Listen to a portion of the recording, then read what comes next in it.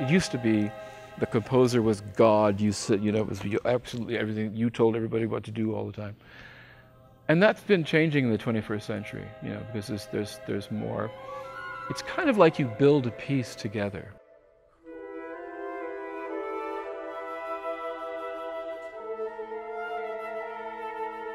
I think the fun thing was when we had the workshop in October, and they were coming up to me and going, hey man, try this. You know, if you do this, this little thing will go all through the choir and it'll be really cool. And what about foghorns? And, you know, of course, I'm still very stubborn and I know what I want, you know.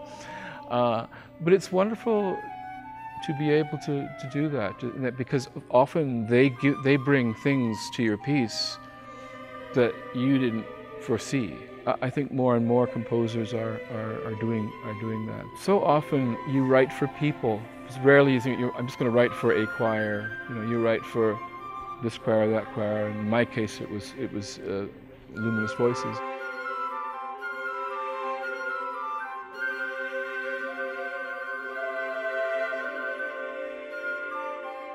Working with Tim is such a gift, because every time I suggest an idea or whatever, he never dismisses it. He might not agree with it sometimes, but he listens, you know, and we have a real understanding that we're building something together.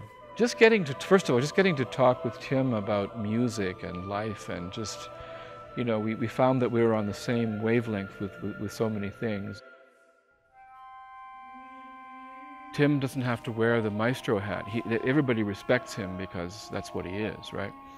And so there was a real brotherhood, and Tim's positiveness has spread through the choir, right? So there's this amazing, like, people work so hard to get it right, you know, and that doesn't happen very often. And so it's very special. If I'm commissioned to write a piece of music, or I'm going to write for, it doesn't matter what instrument it is, I always try and find something that maybe they haven't done before.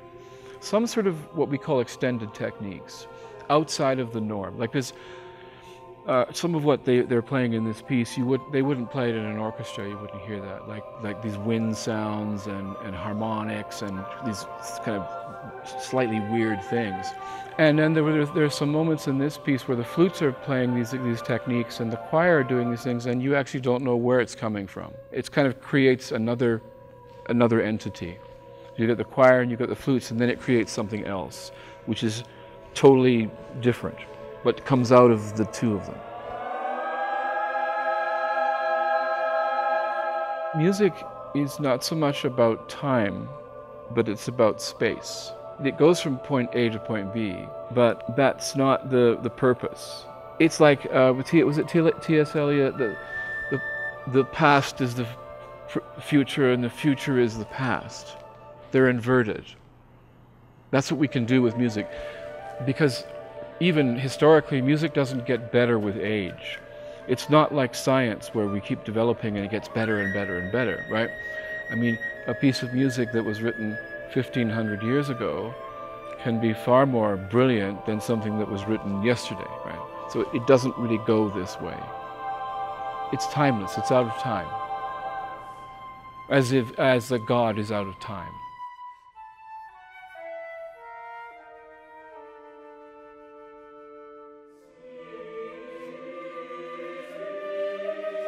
Today was very special for me because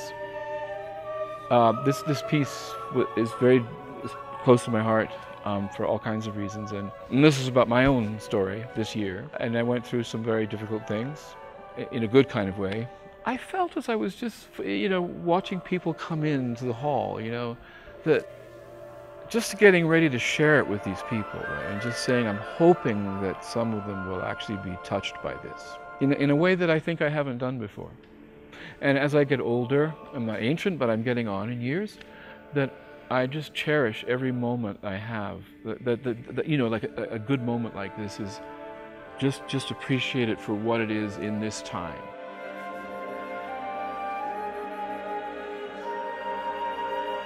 So it's not even about music.